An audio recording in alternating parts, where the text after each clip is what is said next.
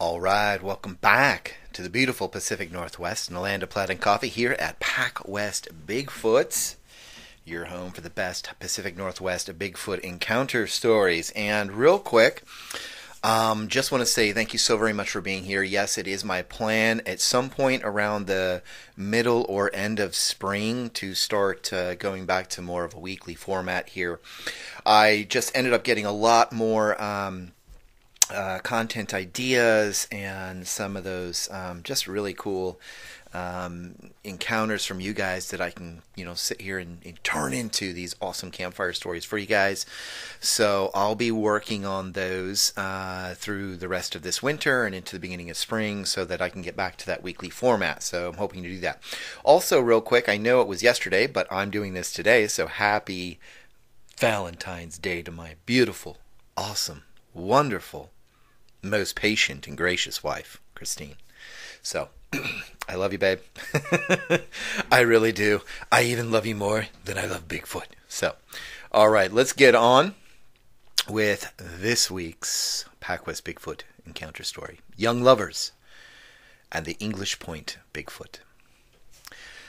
It was a long time ago, but my girlfriend at the time and I had a pretty scary run-in with a Bigfoot around and just outside the English Point area of Idaho. Well, to be young again would be great, but I am and have been in love with my wife of 30 years now since that craziest and scariest time in our life. Oh, that girl is my wife today. But here is our encounter story. The English Point Bigfoot. It was 1974. We were young, just about to graduate high school and head off to get some community college in. No, neither of us would head to university. There was no point. We were going to take over the family business back in Hayden, and we had a side entrepreneurial venture we were interested in as well, photography. Okay. It was my wife who was interested in photography. I simply love her work then and now. She was, and still is to this day, into wedding photography and landscape work. Me? Well, I just follow her around like a little puppy still. Even back then, I was trying to keep up with her. We both loved the outdoors. It is how we met. I'd been hiking around the lake one day when we came across each other. She was there rubbing her ankle with a scowl on her face as if she was more upset with herself than being hurt. Apparently, she had been coming down and around the bend when she slipped and twisted her ankle a bit. It was early spring and there was some snow melt, so things were still a bit wet, muddy, and slick out there. Lucky me, I suppose. But we sat there as I grabbed her canteen she dropped when she took her spill and gave it back to her. We started talking about school, hiking, and the lake itself. Just so you know, she was homeschooled. I was not. This is why we did not know each other. It may be a smaller town here than the neighboring city, but it is not that small. The next day, she was better, and a love for a lifetime started to blossom. I hate to wax all poetic, but all of this led up to the day we'll never forget, one that has left us wondering what these things are. My wife says they are a species of ape. I tend to believe that as well, but until one is caught, who knows? What we do know is that Bigfoot is real, and we know this because one chased us out of the forest near English Point. Well, near the lake, more or less. Of old wives' tales. There is a campground called Mawkins or Mokins Bay Campground. Some say Mokins, some say Mawkins. It is directly across Lake Hayden from English Point, where I am from. We'd heard the tales, the stories, that we thought were basically old wives' tales about Sasquatch at the time. And ever since that Bluff Creek film, the talk had increased over the years. But yes, we heard the tales growing up. The local natives to the area never spoke much about it, however. But I have to say, after what we saw, a good friend of mine, a Native American gentleman in fact, he told me all I needed to know. Basically, he stated that we were very, very lucky to have been what he called escorted out of the woods instead of being mauled and killed. Sasquatch, around these parts, according to him, are not nice and have been known to take his people back in the day. But up to that point, it was a story to scare little kids around the campfires of English Point and the surrounding area of Lake Hayden. But we saw them. Well, one of them at least. It was the largest, scariest thing I would not call a monster. Instead, I'd just call it a nightmare. And I know one part of our experience sounds a bit hard to believe and strange, but it happened just like I said. An arm tried to grab her. We had started our hike, or better yet, walk around the Mawkins Bay campground that day back in 1974. Trust me when I say there was not as many homes as there are today out there. Not even close. But there were some here and there. But out where we were, there were really none at the time that we knew or could see, at least. It was just us and a very rustic campground. We would hike to the lake and then take the shoreline trail all the way to the top of the lake that day and back again. All the way we would take pictures with an old Kodak Instamatic my wife owns still to this day. But, funny thing was, as professional as she wanted to become, and soon would, she forgot the film in the car. We laugh about that today as we think we could have ended the debate with skeptics of Bigfoot, of the Bigfoot subject once and for all. But we were off on the hike of our lives, and we did not even know it. It took us a while, even getting started when the sun was coming up. It took us a bit to get over to the north side of the lake. It was when we decided to get some water in us and a snack that my wife noticed she forgot her film. Boy, was she mad at herself. We decided at that point it was still early in the day to take a longer trek back to the car, so we took a smaller trail that would wind back further into the forest and back around to the backside of the campground. I have to say, it did not take long for me to start thinking it was a very bad decision. First, there was no sound. I mean, no birds, chipmunks, and so on. No sound at all, just a breeze in the trees. Next would come, basically, the scariest moment in our lives. It was a bit hilly, if you will, on that trail. Lots of little bends, switchbacks, and small hills. We got tired pretty quick. The trail was not taken care of, and the melting snow did not help. We decided to take a break, get some more water in us, and take a moment to breathe. Where we sat was on a large fallen tree. In front of us, the trail and the thick woods beyond. Behind us, well, there was a ton of brush and vines and more trees. We could not see what was right behind us. It was just far too thick. My wife was sitting as I stood up to stretch for a second when I suddenly saw a large, hairy, and monstrous arm slowly inching its way from the thick bushes towards my wife. Yeah.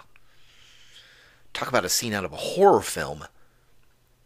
It was literally and slowly moving towards her left arm as if it was just going to grab her, I thought to myself. I jumped forward and grabbed her by the hand and picked up our backpacks quickly. I told her to walk slowly, don't say a word, until I said so. The Zigzag Man. I told her, as we walked, why it was so quiet in the forest that day. There was a hairy something or other that was literally reaching out slowly towards her from the bushes. Her face went pale with that news as we trudged along. Fortunately, when I grabbed her and the packs, I headed deeper down the trail, not thinking about it. I just wanted to get out of there. I stopped for a second at the thought of turning around, but at that moment I watched as something massive, dark, and extremely tall crossed from one side of the trail to the other in one large stride. My wife almost fainted as she had seen it too. We started moving quicker at that point. But we had a long way to go, I knew, and no weapon on us whatsoever. Every few seconds or so, I would look behind us and could see that thing zigzagging back and forth across the trail following us. I know I've never been that afraid in my life ever. At that moment, We were still moving rather quickly, so I could not make out exactly what it was, or maybe who it was that was following us. I knew it was not a bear, as it looked as though it was on 2 legs, not 4. But in my head, I was not sure it was a person or a human being altogether either. It was far too big, too fast, and far too hairy for a person. It'd be a few minutes, but soon enough, we'd know what we were up against. My future wife was being hunted. Suddenly, from the deep recesses of the forest came a scream I'd never heard in all my years around the lake, and one, I have to say, I heard years later, just one more time. Maybe I was not paying attention, but up to that moment, I really never heard such a loud, ear-piercing, and bone-shaking scream in my life. My wife tumbled to the ground at the sound of the scream. Then, as I turned around to tend to her, I heard something come crashing out of the trees and brush behind us up the trail. That is when we knew what it was. A Bigfoot. A really large and frightening-looking Bigfoot. Its face was dark as the hair that covered its body, well, all but around the eyes and the mouth. But the cheeks and upper forehead and its body were covered with a long black hair. Looking back today, I remember there possibly being some gray streaks on the head, but I would not bet on that memory if I had to. But the face and the rest of the body I can see in my mind as if it was yesterday. I had never been afraid like that in my life, and when I finally realized what was really going on, I have to say I was really worried at that moment. It was staring past me, and at my wife, and menacingly at that. It had this look of, well, I don't know, but it wasn't good. That was for sure. It was heaving as it breathed, and the breaths were raspy, deep, and frightening as well. Its arms were long, but it was the hands that got my attention. These things were huge, and we were close enough to see long, crazy nails that looked like they could shred us up and apart in seconds. Its mouth was a slit of a thing, and the legs were much like many folks who have seen these things describe, shorter than what it seems they should be. And the brow line was thick as anything I'd ever seen. It sort of hid the eyes to me. But seconds later, it made a scowl all of a sudden that bore the largest teeth I'd ever seen. The next thing we knew, this thing leaned forward and beat the ground so hard we could feel it with its hands. It was time to go. Slowly I backed up, never once taking my eyes off this thing. I tapped my wife with my foot behind me and told her to get up and stay right behind me and to move slowly. With her words, she stuttered that she was up and moving. I grabbed for her hand, and she guided us backwards slowly as I kept my eye on that thing, that monster in nightmare. The Bigfoot was still there, breathing and looking like it wanted to pounce on us. Now I know why some folks and even kids go missing in the forest then and today. You know, these things are probably one of the causes. I've listened to the missing 411 things. I know that this has to be true. I know that these things are not chummy either. At least not the one we came across. The lonely old trail. I wish that old trail was flatter and kept up at the time. By the time we reached a bend we'd seen earlier just up ahead before the monster popped out of the forest, we lost sight of it and started moving quicker, but not too quickly, as the trail was more of a game trail at the time than anything. Neither of us had been on it before, but we knew of it and where it led, however, back to the campground, in a roundabout way, of course. We were still some way out, and while we lost sight of the Bigfoot, we did not lose the sound of it following us. I was really scared for my wife. I swear that thing was not liking her one bit for some reason. Maybe it sensed she was a female, and it was a female as well. However, I did not and could not tell either way what it was, but a scary-looking ape-like monster. It could have been female, possibly, as I said, but I could not be sure, and I am not even today. What I did know at the time was that it was starting to pelt us with stuff all of a sudden. It was my wife who got hit first. Fortunately, it was a small pine cone, but it was enough to get hers and my attention, and fast. Soon enough, small limbs and even some pebbles started flying our way. Once I was hit right in the back of my head by a pine cone. I was glad it was not a rock. The vocalizations started ramping up as we started to move quicker too. Huffing, grunting, and even some really strange language could be heard. It was as if it were in a raised voice yelling at us in some crazy, deranged way and in a crazy and deranged language. I've heard people talk about this before and totally get it. It is a language, I believe, to this day. The outhouses.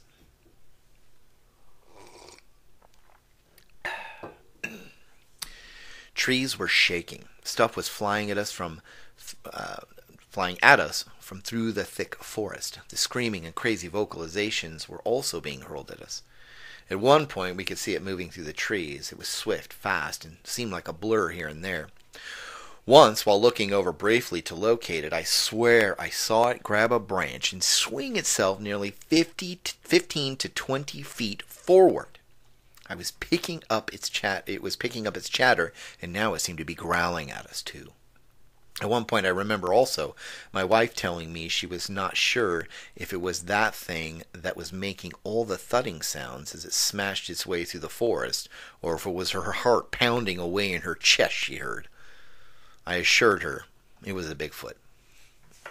Again it zigged and zagged across the trail behind us. I could see this thing was getting really upset. It was really beginning to throw stuff and growl even louder. So loud you could feel it. But as it crossed the last time and growled, my wife yelled at me the words I so badly wanted to hear. "The car! It's over there!" We sprinted past a couple old outhouses that sat on the edge of the old campground, and I too spotted the car down the little dirt road that we found ourselves on. Safe. We were safe at last. Hiking and pictures. That was a long time ago, and it took us at least a year to head out to that side of the lake again, but never on that trail. Matter of fact, we kept to the more southwesterly part of the lake, and the west side itself most of the time when hiking and taking pictures. Today we still get out in the woods, and over the last couple decades we've come to realize that we are not sure if our lives were ever really in that much danger. However, that thing did not want us there at all, period. Especially my wife. And who knows? I'm no cryptozoologist. That's for darn sure. Since then, we've heard a few things in the woods at night. Once in a while, camping up near Nez Perce National Forest, it was a scream like how we thought sounded very familiar. So familiar, in fact, we headed into the cabin for the rest of the night. But we are still out there when we can, taking pictures and hiking some of the easier trails around Lake Hayden, and without a monster in the woods following us since that day. But that is our encounter story. Thanks, Carrie and Glenn.